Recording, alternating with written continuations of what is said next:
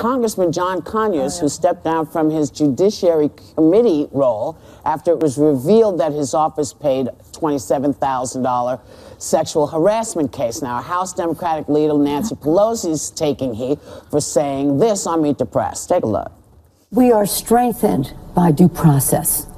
Just because someone is accused, and was it one accusation? Is it two? I think there has to be. John Conyers is an icon in our country.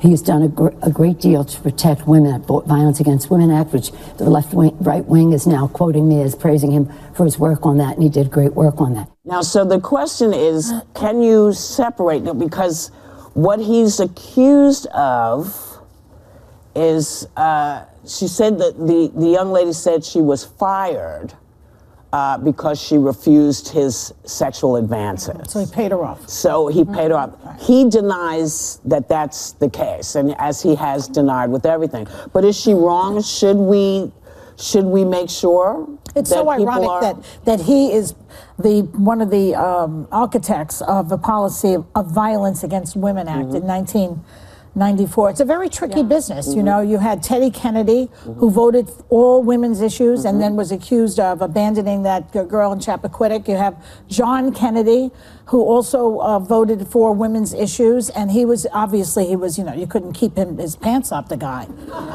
I mean, you have Bill Clinton, another harasser, allegedly, who also voted in women's interests. I mean, it's pathetic and sad. But it goes to what Megan's point was last segment, which is, you know, there can be somebody that is a good person that you love that has done good things, but that doesn't mean that they don't do these things as well. And I think we have to call them out on it. What disgusted me... But should they lose their job? Well, I don't know. More importantly, shouldn't there... I mean, is Nancy Pelosi not correct when she says, listen, we do have to do due process? Is that something that gets... agree with that. The due does process that get piece. But he paid out $27,000 of taxpayer money in a settlement, which he has acknowledged. Well, they all I don't do want that. my money going towards that. They all do that. But taxpayer dollars. I like that. I was very uncomfortable with that.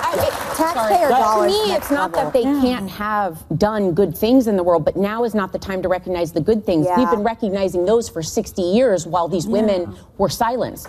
So right now is to just...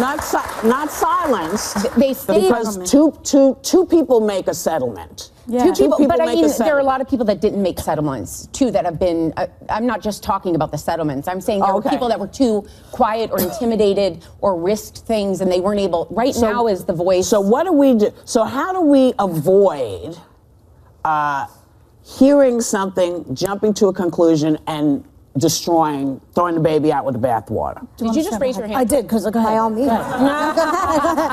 By all means.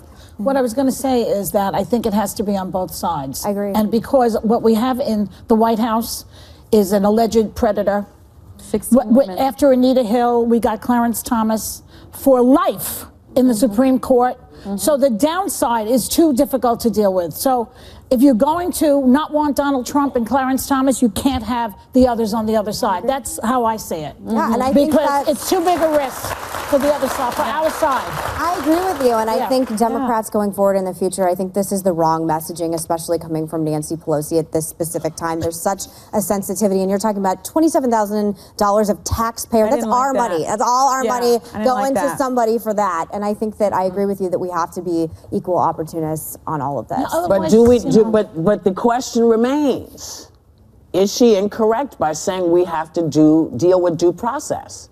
No, I agree with her on that. It was the rest of it, which was, you know, listen, he's an icon. Well, but I'm sorry, he is an icon. And what she's saying hold on. What she's saying is, listen, yeah, we got to take care of this, but I want to make sure that we do this with due process because we don't know what this came from or how it came. And a lot of Republicans are saying they want Roy Moore to have due process. And I said that last week because I do believe that you have to have due process because otherwise we're all screwed. But there is no smoking gun in these cases, and this is not a criminal. This is No, not but criminal you at least want somebody to. Opinion. But the court of public opinion is not the court to listen to, because the court of public opinion is divided politically, it's divided sexually, it's divided on so many levels that the law. I know the law is all we have. We'll be right back. Yeah.